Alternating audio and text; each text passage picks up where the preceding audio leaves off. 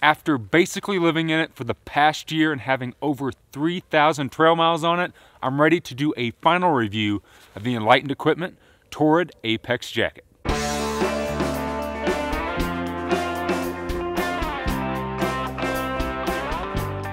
if you guys remember last year, I did pick up two versions of the Torrid APEX Jacket by Enlightened Equipment, both a 10D version and the 7D prototype version.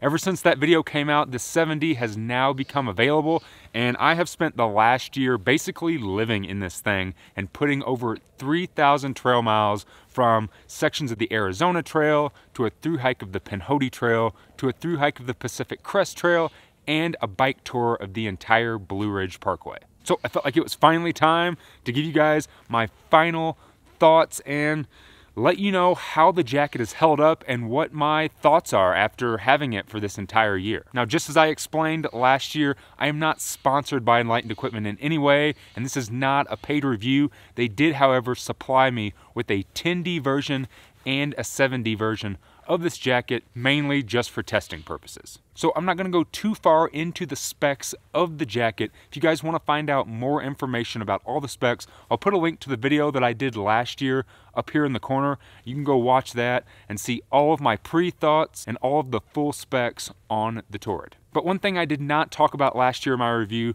was going into depth on the specs about the 7D version. So the 7D Torrid is made of a 7 denier nylon on both the exterior and the interior. Now, like most of Enlightened Equipment stuff, it is a custom made jacket, and if you wanted to, you could go with a 10D outer and then 7D inner, or 20D and 10D, however you want to. However, this jacket in particular is 7D on both the outer shell and the inner liner. My version has the hood, but you can get a version with a collar. This is a synthetic insulation jacket, which means it has no down, hence why it has no baffles, but it does have 2 ounces of ClimaShield Apex insulation. And the reason it doesn't have baffles is because it's like a big sheet of insulation. Right now, if I held this up to the light, you could see it's one solid sheet going all the way down the jacket, which is nice because it does help keep out drafts. My version of the jacket with the 7D on both the inner and the outer with the hood comes in at exactly 7 ounces on my scale, and the retail for this version is $205. All right, so now with all of those basic specs out of the way,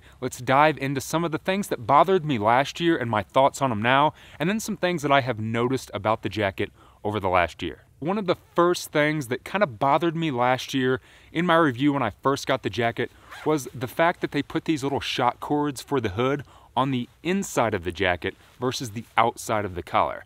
And I kind of complained that they were poking me in my neck a little bit when I first got it. However, over the past year, I haven't really noticed that bothering me at all. I don't know if it's because the jacket was new or it's just because I wasn't used to it, but after having it for a year, sleeping in it multiple nights on the trail, and having it completely zipped up, even with my hood on, these have never really poked me in the neck. And if they have, I haven't really noticed, so it hasn't really bothered me that much. The next big thing that was a concern of mine, and something that I didn't really like, was the fact that the jacket could not stuff into its own pocket. Down jackets that I've had in the past, like the Ghost Whisperer down jacket or the Marmot down jacket that I used to own, you could take them, turn them inside out, and put them in their own pocket, kind of creating like a little pouch and like a pillow. Now, back on the Appalachian Trail in 2015, I used my down jacket as a pillow, completely stuffing it and then putting it behind my head every night. Now that I don't do that and I do actually carry an inflatable pillow on the trail, I've noticed that there hasn't been one single time over the past year that I wish that I could have stuffed this in its own pocket. Typically, if I'm not using this jacket, I just jam it down in my pack and I actually use it to fill spaces so there's nothing loose in my pack. So I take back what I said about not being able to stuff it in its own pocket. That has not become a problem for me. And then the last thing that I didn't really like about the Torrid last year was the fact of the bottom.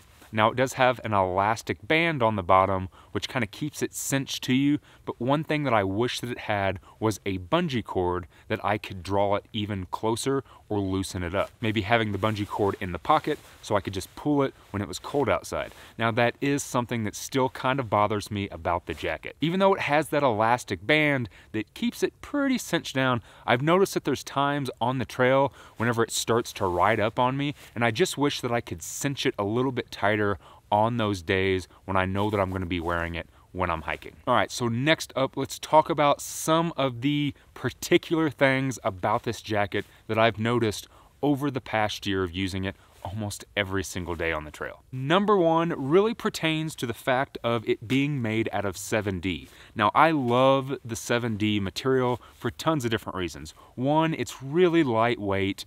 Two, it feels really nice and soft against your skin. Sometimes with 10D fabrics and 20D fabrics, I feel like, well, it feels like synthetic material against my skin, where the 7D tends to have a little bit of a softer feel. So I really like it on the inside of my quilts and really like it on the inside of my jacket. However, one thing that I have noticed is if I'm sweaty or even a little bit wet from rain and I go to put my arm through the jacket, this 7D really sticks to your skin. It almost becomes like it's adhesive and it just completely sticks to your skin. And I've had times where my arm has actually gotten stuck in the sleeve and I've had to kind of go in and dig it out.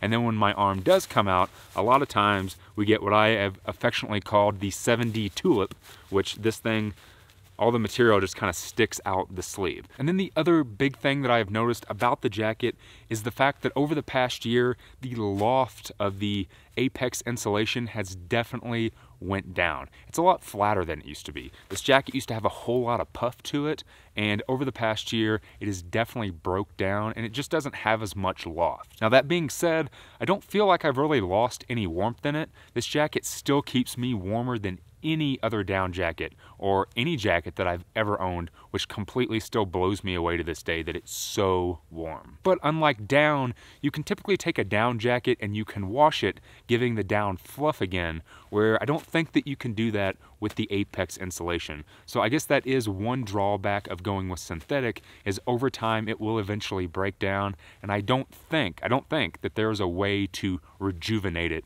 and give it its fluff back. So overall, how has the jacket performed over the last year? It's performed amazingly. What I really love about this jacket, and now going forward, any synthetic jacket, is I can wear it in any environment.